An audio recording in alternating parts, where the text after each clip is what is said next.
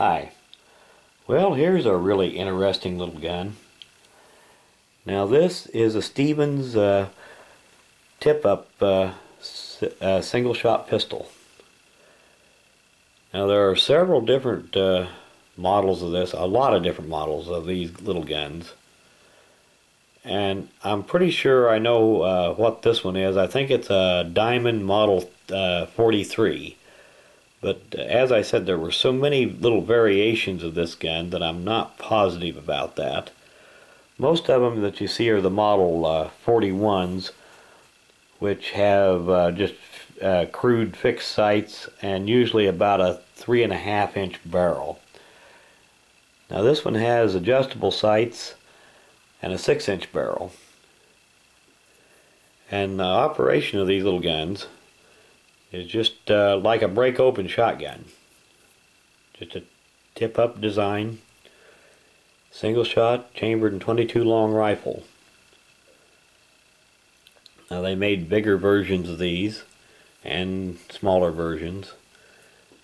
And if they do have a serial number, this seems to be where they're at. Right there. See if we can get the rest of the markings to show up here.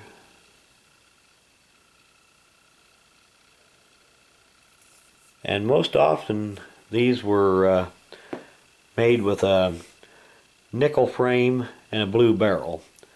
But sometimes you do see them that are all blue. It has a frame mounted firing pin.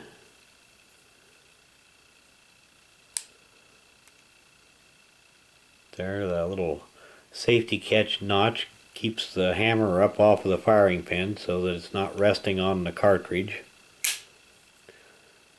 The adjustable sights are a little crude, but they do work. But very hard to see. This is a very small gun. Spur trigger.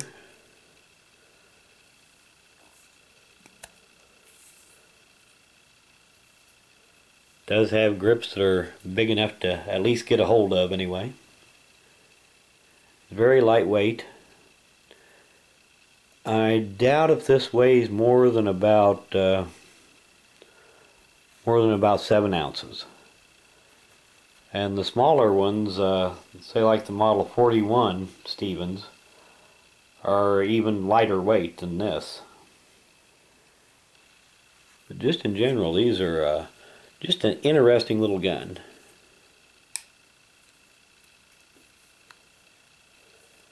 And it has a pretty good bore in it. And these were made from, I would guess that this was probably made around 1920.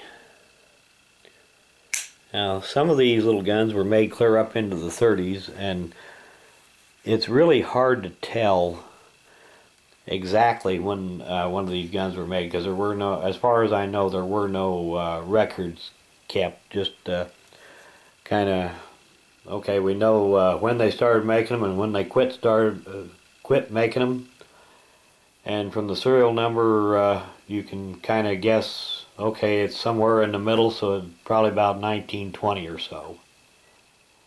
And that's about as close as I've been able to find out about it. But I thought it was just an interesting little gun.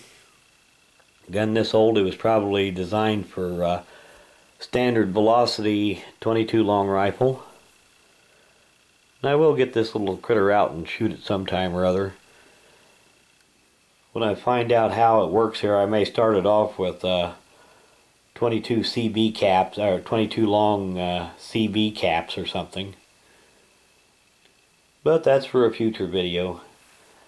But anyway, I want to do an end of video shout out. And this one's for the Real Cobra Burnout.